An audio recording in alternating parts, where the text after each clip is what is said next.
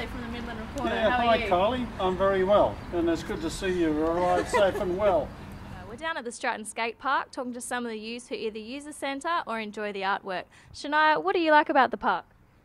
The colours, And who do you come down to the park with when you come here? my brother that likes scootering, Fantastic. And how old's your brother? 7.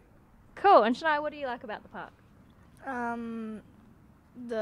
Watching the people do the skating, Yeah. And do you do any skating or scootering yourself? mainly on the bikes or the scooters. Fantastic.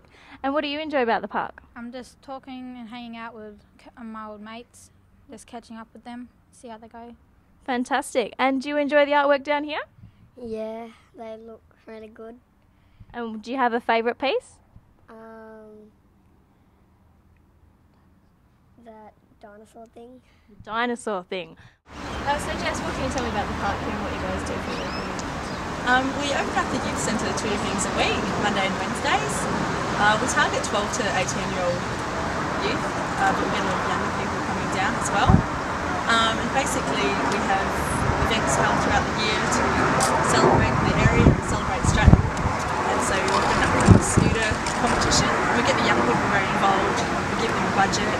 They organise what they want, what categories they want, what prizes they want, who they want to judge it. And yes, it's pretty much about building their self-esteem and helping them sort of love the community and make the most of it. Fantastic. And what can you tell me about the artwork here that you can see behind us in the actual skate park building?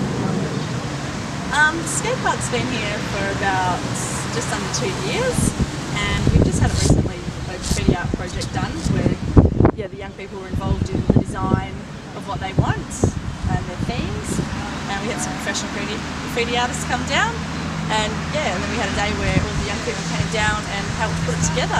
Fantastic. So it was all done on one day, was it? Yeah, it was all done in one day. We had about 30 young people come down and help out.